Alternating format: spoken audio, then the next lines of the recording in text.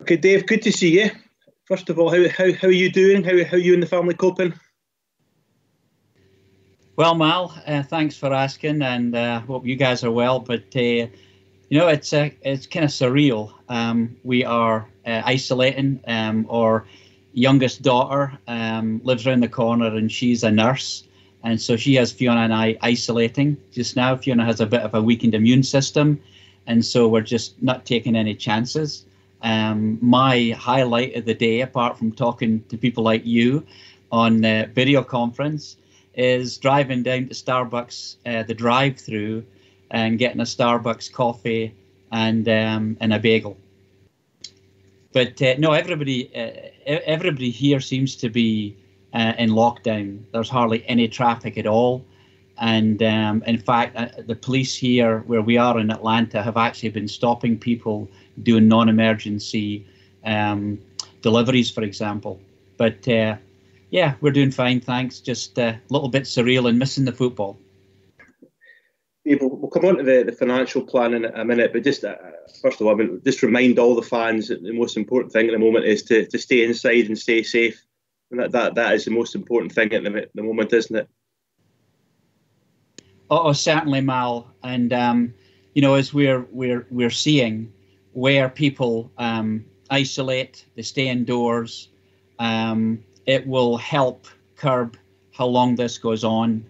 It's interesting to see as well that in Asia, that some of those countries that began to relax the rules of getting together are now seeing it come back again.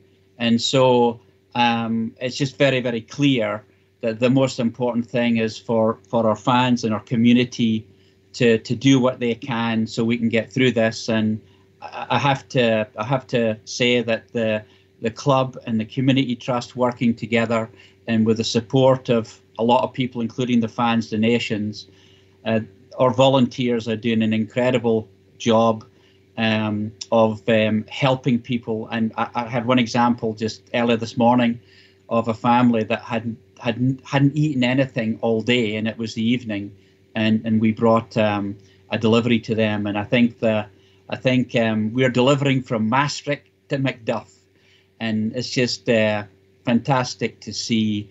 In times like this, you see people really step up as communities. But listen, everybody just needs to stay safe and healthy. The other thing is, we've got 20 people in a call center between trust folks and club people that are aiming to call 12,000 people over the next few weeks. We got to 1,000 so far, and if somebody needs to be lifted up or somebody needs some help, there's an email address as well. If you go to the club site or call in, then there's an email address there to be able to, if someone needs some help. For example, we've had some people in England that have got elderly family, Don's fans in Aberdeen, and they're on their own. And so don't be shy. Now's the time to kind of open up and ask for help. And I'm just delighted we got 20 people in the call centre making all these calls. And it's the right thing to do, Mal. Yeah. And you've been doing some calling yourself, Dave, have you? Yes. To one or two fans? Yeah, I've made a few calls. And in fact, one of them I made the fan themselves says, I mind you going to Gothenburg. We all went out, or we certainly did the day before, flew over there, and it just shows you how a bit of a village, Aberdeen is. But I get a lot out of it myself. It's really nice to chat to people. I love talking to my wife, but when you're on your own in the house, 24/7 almost, right? It's really good to get on Skype or the video conference and talk to people. So been a very, very busy week this week, a long week for everybody at the club. But next week hopefully frees up so I can begin to make more calls as well. But I enjoy them, and it's just great to hear people talk about their favourite player, their memories of certain games, A lot of work's obviously been going on behind the scenes. You came out, you were very transparent. You came out and said that there's a £5 million gap in the cash flow. So can you maybe just give us a wee bit of detail? What's the plan that the club have put in place? Yeah, it's a good question, and we came out I think a week past Monday with a statement to try and be transparent, and it's just been amazing how everybody's kind of rallied to this. Obviously, it's a very serious situation. Our assumptions are that we're back playing football sometime in August. Hopefully no later than early September. And so how long is a piece of string? How long does this go on for, right? But that's our assumption that's there. We stated that we had $1.5 million in the bank in the statement.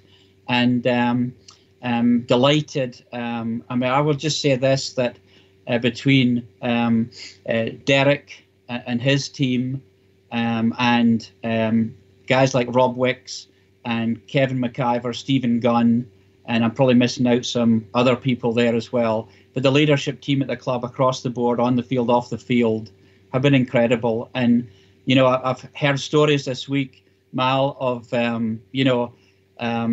people in my position at other clubs having to deal directly with players themselves. And you know what? Derek has been incredible.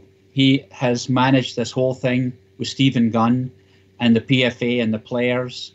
And what I have to say is that, and even the off-the-field staff as well, with the town halls that we all did with them, everybody has been appreciative of the transparency and how we've gone about this, I believe. And again, it's a deferment.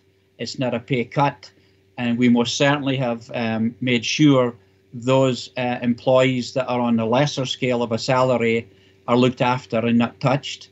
And that this, I believe anyway, overall is a soft landing, and it keeps everybody employed. And so that was one of the most important things for us as a board, was keeping everybody employed and making it a deferment rather than a cut. So all of that is to say that has delivered 1.1 million of savings over the next 4 months. We did talk before last week about our running costs being about 1.2 million a month. That takes it down now over the next 4 months to about 950,000 per month. It's still a sizable chunk in and of itself. My investor group, including myself, we've made a commitment to 2 million as well. And obviously, we've been heartened by the fans who have been renewing their season tickets, which is helpful, very helpful, and we'll continue to drive on that now, and appreciate that some people can't do it just now for obvious reasons. But for those that are willing and able, it's very much appreciated. We've had some of our seasonal diners and corporate supporters, in some cases, not just pay us in advance for next season, but for 2 seasons. And so that kind of volunteering mile of support for the club, is heartening. And the key thing for this is that we come through this strongly as a club and as a community. So we've got that in place now. It gives us a platform now to go forward. Just on the manager and the players, they deserve an awful lot of credit, don't they, Dave, the way they've gone about this, the way that they've handled the situation. And I think just fantastic the way that everybody involved in the Aberdeen family, the time of need, everybody's come together, haven't they? Yeah, no, absolutely. Look, I will say this, that we've got great staff across the board. I like to call us team members.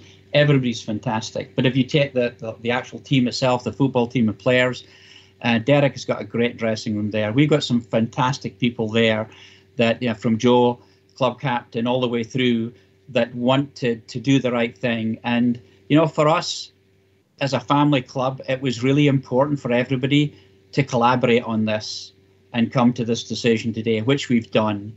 And obviously it's really appreciated as well. Obviously, Mal, a lot of nervousness around what we were going to do, and would this be layoffs and would it be salary cuts?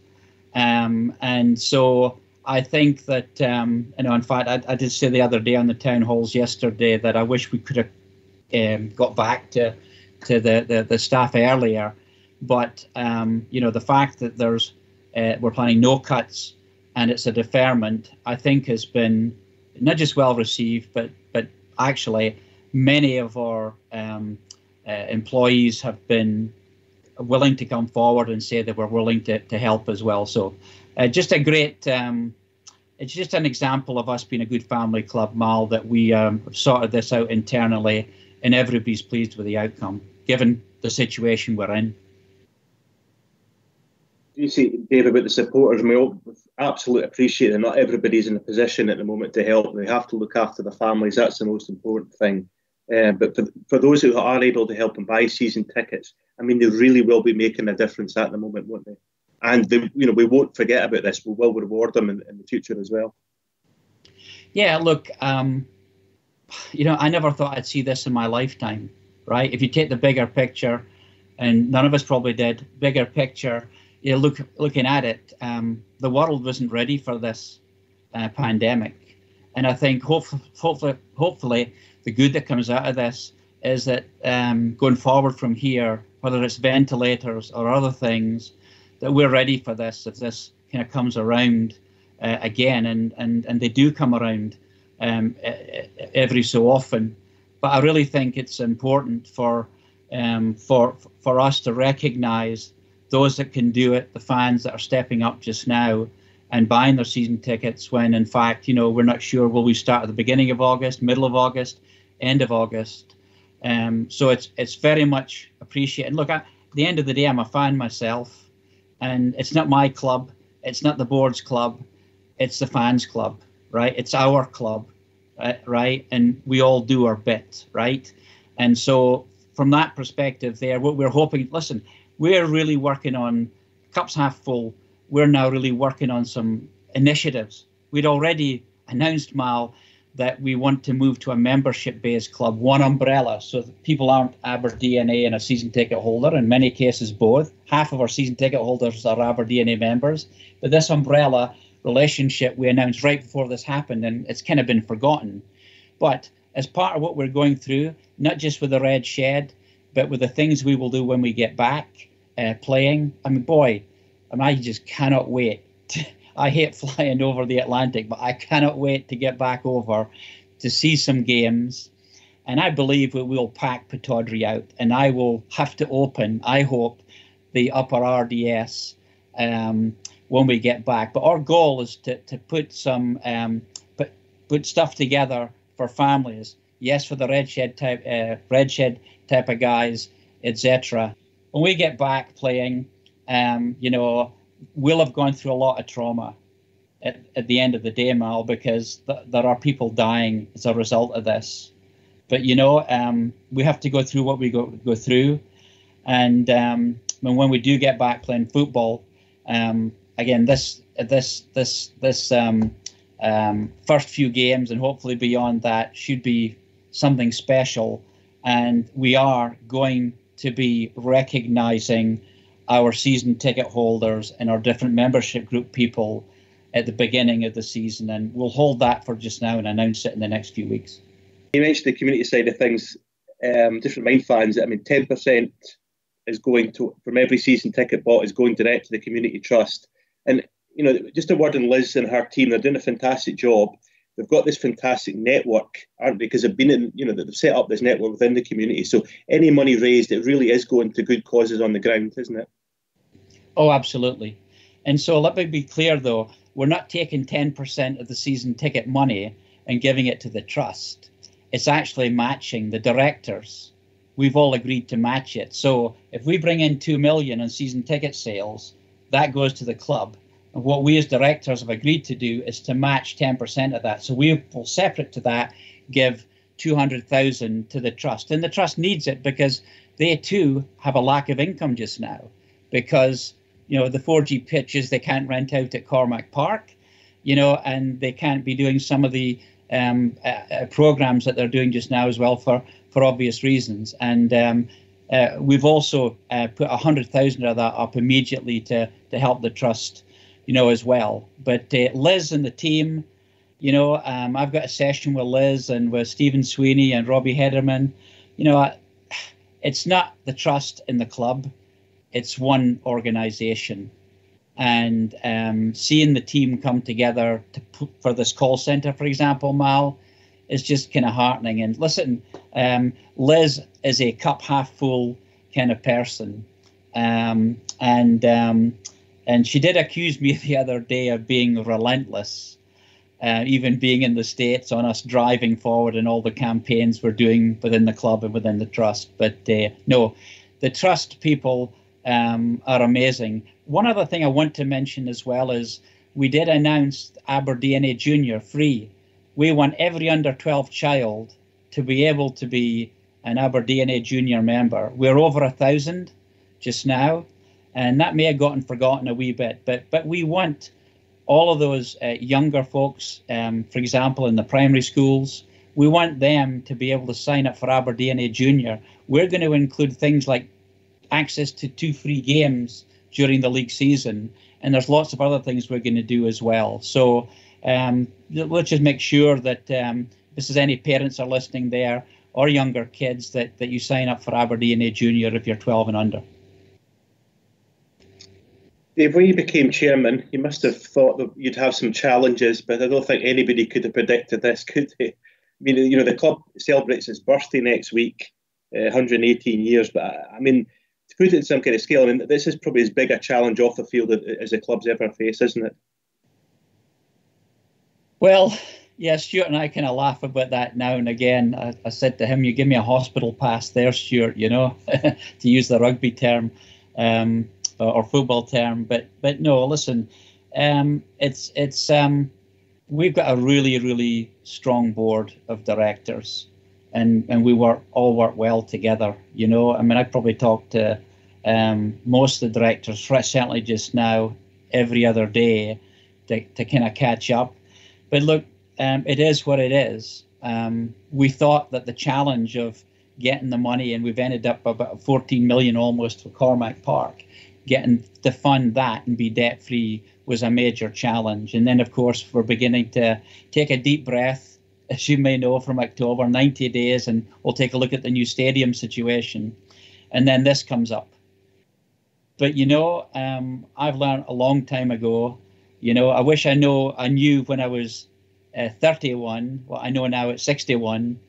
But this is time for being calm and collected, sleeping on things, talking to people, getting feedback, other opinions, before kind of making decisions. And listen, we're a very, very well-run club. And let me just say, Mal, 3 years or 3 seasons, 3 summer transfer windows, we've had multiple players out, 6, 7, 8 players every year, right? We set about last season to sort that out, and we've sorted it out. And of course, this summer, there aren't any players that are really, or only a few players out a contract, but we see that as a benefit, in the sense that when we come back after this, we'll have a strong squad of players in place that are able to kind of help us drive forward. Whereas, and it is tough that many other clubs are likely to be in a position of, with multiple players being out of contract, having significantly different squads. Unfortunate to them. But from our perspective, we set out to do that. We also set out as well, Mal, to spend more money than we're bringing in. But it was a deliberate decision to invest on the basis of driving the club forward. But, the good news is that we didn't, to use the term, speculate to accumulate. It was all done in a plan. And what we have done, obviously being a very well-run club and that plans, I think we're in better shape than an awful lot more clubs, and we're blessed to be in that position to be able to withstand this situation that we're in. And so, yeah, 90 days as chairman are just over, and it's been quite eventful. You just finally, I mean, you see the football will come back and we'll all celebrate it. I've got a special programme organised already. So, we'll do a lot around the first game. But I think hopefully when we do come back, well, we will come back stronger, won't we, for this experience? I mean, the way everybody's pulled together has just been so encouraging. And as I say, the club will come back stronger. Yes, I mean, look, at the end of the day, football is really, is secondary to everything that the world has gone through just now. But in saying that, football's an important part of many people's lives, and in fact, sometimes when you don't have something, you miss it the most. And right now, we are missing football and the other things that people like to do. I think there'll be an appreciation in society generally for how fortunate we kind of are having been through this. I mean, in the States here, they're talking about 200,000 deaths in the next few months. I mean, the good news to a degree is that the curve might kind of plateau in the next month or so, but there's a lag between that and all the trauma. And so, look, we're going to go through, and in Scotland as well, UK, it's going to be a lot of heartache this next period of time. But look, at the end of the day, it's about seeing these things through, learning from experiences from that. But again, back to the football, and I think we see this through. I mean, you and I will tell the folks listening into this that I keep telling you that let's get more pictures in the match programme and don't make it so many pages. You can take the boy out of Aberdeen, not Aberdeen out the boy. My view there is let's save on some printing costs, right, Mal? And here we go. We're going to probably go from a 60-page to a 120-page A4 sized special edition programme for the first one. So I'm sure you'll be relishing that as well, right? Absolutely. Listen, Dave, really appreciate your time as always. Okay, keep up the good work, and I'm sure we'll touch base again soon. Well, stay safe, everybody. Please stay safe. Please stay indoors, and #StillStandingFree from Atlanta.